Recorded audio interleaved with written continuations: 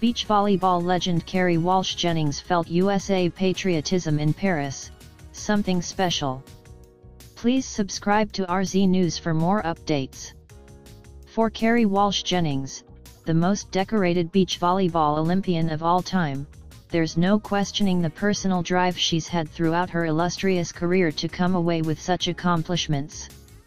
But like many Olympians before her, and those competing at the 2024 Paris Games now, the realization that you're competing for something more than yourself was felt immediately for the Walsh Jennings at her first Games in Athens in 2004.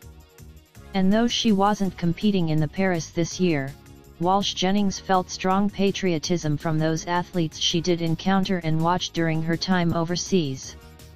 "I did. It's just something special," Walsh Jennings told RZ News when asked whether she felt the pride for the United States in the Paris. "You see Scottie Scheffler when he won, and watching Team USA basketball, and they're celebrities of the game. They're so touched to be representing USA." Walsh Jennings even noted that Serbia's Novak Djokovic, a 24-time Grand Slam title winner in tennis, was overcome by emotions after winning the gold medal in the men's singles. "It means so much for every athlete to bring home the precious medals for their country, but after securing 3 golds and a bronze for her career, Walsh Jennings believes it's that much different to represent the stars and stripes. I think in the Olympic movement, Team USA is a shining light, and we are something to reach for, I think, in all the world," she explained. "America is a shining light, and I think that's a responsibility that I don't take lightly, and I don't take for granted." Walsh Jennings was spotlighted throughout her three-peat in women's beach volleyball alongside her partner, Misty May-Treanor. The dynamic duo were stars in the Olympics, and Walsh Jennings understood the responsibility of increased media coverage and celebrity she wanted to bring home the gold. Of course, any athlete will want to notch that achievement on their personal bucket list. But Walsh Jennings said she wasn't just thinking about herself all those times she wore USA across her suit on the court.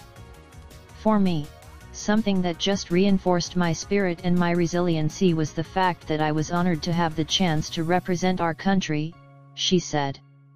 "Every time I took the court in the Olympics, I would invite in my spirit and heart, my country to be with me. All the service members who represent us, my whole family, my ancestors.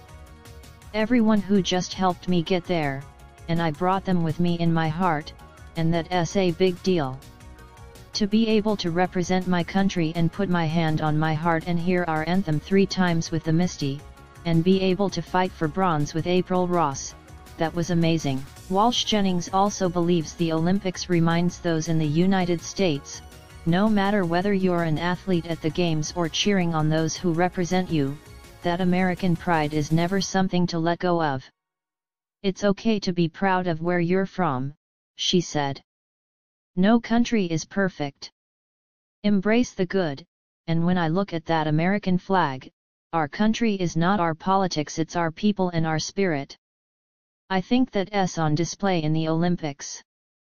Team USA always comes out with a lot of medals, and more than that, there's just so many displays of courage and resiliency and everything America is made up of. The players and the athletes seem to know that, and that makes me very proud. The pride of taking home Olympic medals will be even greater in 2028, when the Summer Games return to Los Angeles." Santa Monica was it, Walsh Jennings, who partnered with Santa Monica Travel and Tourism ahead of the men's and women's beach finals in Paris, said.